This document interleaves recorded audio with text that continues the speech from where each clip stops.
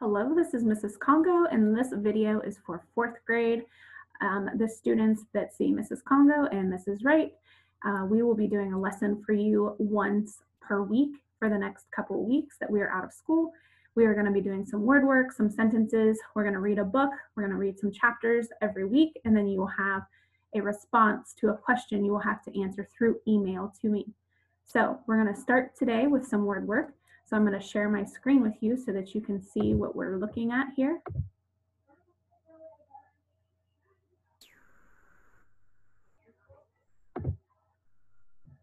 Okay, so our first words that we're going to look at are invite, inviting, admit, and admitting.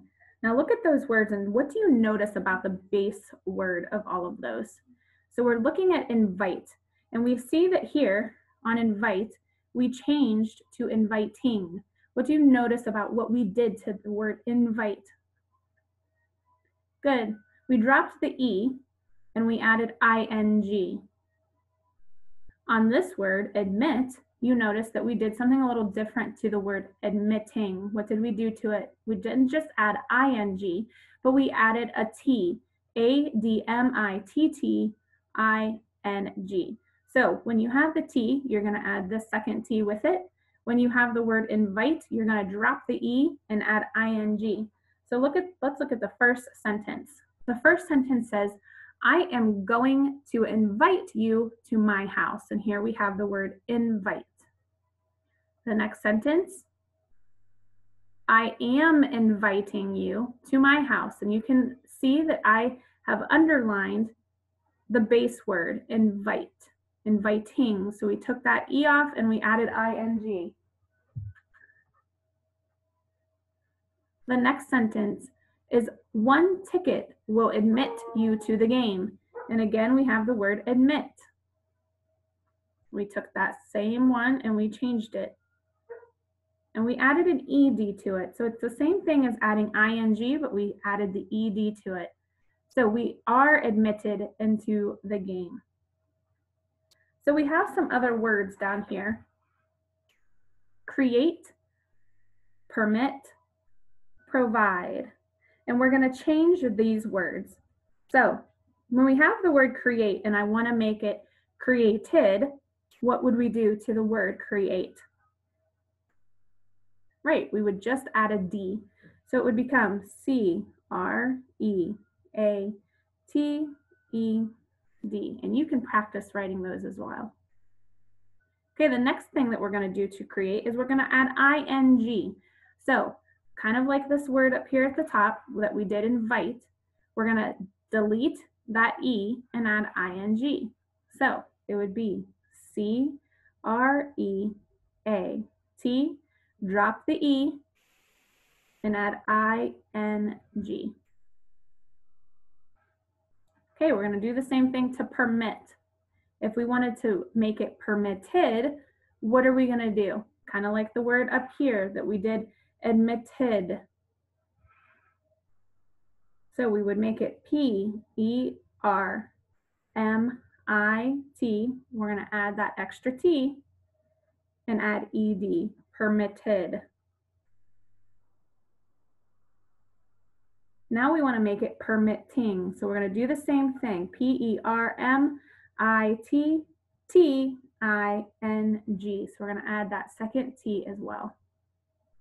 Now we have provide, and we're going to make it provided. So the same thing, like create and invite, we're going to make it provided, P-R-O-V-I-D-E-D. Just add the D to the end. And the last word we're going to do is providing. So we're going to drop that E and add ing, P-R-O-V-I-D-I-N-G, providing. So what you could do for yourself is you could try to come up with your own couple words, see if you can figure out 2 words that you would do, drop the E and add ing, or add an extra T and add ed or ing. And in your email that you send back to me, you could even show me a couple of your own sentences that you did with these words. Instead of create, permit, provide, or even invite or admit, find a different word. Find a couple of different words and show me. So now I'm going to talk about our book. So you're going to go to epic.com and you're going to look, you're going to search for the word or for the book, like pickle juice on a cookie.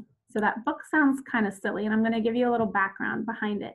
So the book is called Like Pickle Juice on a Cookie, and the author is Julie Sternberg, and the illustrator is Matthew Cordell. So Eleanor's beloved babysitter, Bibi, is moving away, and suddenly the things she used to enjoy aren't fun anymore. So everything reminds her of Bibi, and it's really hard for her. So you're going to read about her, Eleanor, and you're going to see why it's so hard for her and what happens. So there are 27 chapters in this book, and you're going to read a couple a week. And I have it all figured out as to what chapters you're going to read each week, and I will list those below each time. And you're going to read them, and then at the end of the week, I'm going to send you a question through email, and you're going to respond to that email through your email with your response. So kind of like a summary of the chapters you've read, or you would just answer whatever question I have for you. So some of the characters that I want to go over their names, because they are kind of different, are Eleanor. She's the main character of the book. And then there's Bibi, who's her babysitter. And then you're going to meet Agnes, Natalie, Pearl, and there's going to be a few others that you meet as well. So I can't wait to see what you think about the book. It is a little funny and has little twists here and there, but you're going to read about these characters. And the chapters you're going to read this week is 1 through 6. Now you might say, well, those are a lot of chapters, but really they're not. They're short. The very beginning ones are shorter.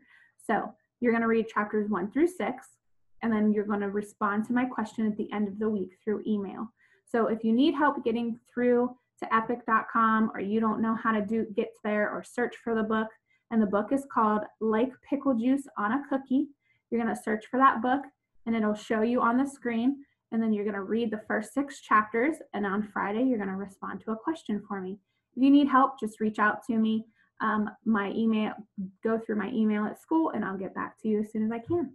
Okay, enjoy. Bye.